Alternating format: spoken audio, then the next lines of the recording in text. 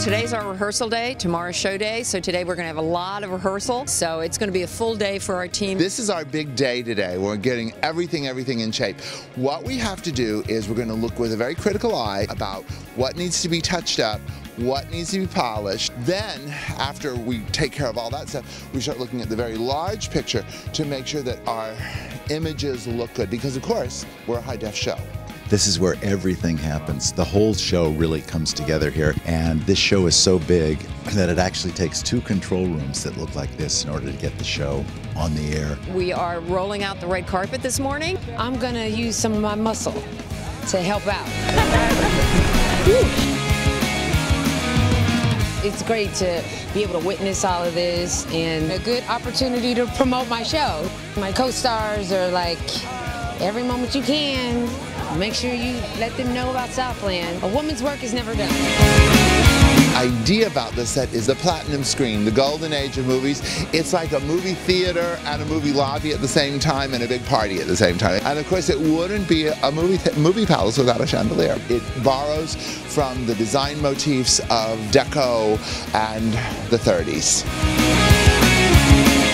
It's a live show. Everything is prepared to the best of our ability, but when you're doing a show like this, an award show, and the winners don't rehearse, you never know what a winner's going to do. You don't know what's going to happen once that envelope is open and the winner is announced.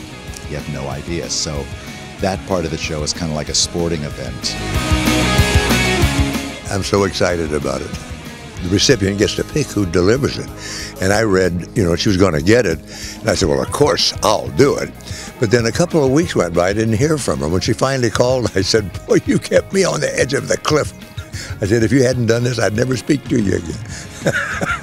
The SAG Awards is special. It's different than most of the other award shows because, first of all, it's the shortest award show on television, which is great. Secondly, we don't have a host. We have sort of 13 hosts on the show. And the thing that makes this show different every year is the nominees. For the most part, the nominees are different every year, which makes the show different because the people are different. I guess it's great to be here. It's going to be a great show.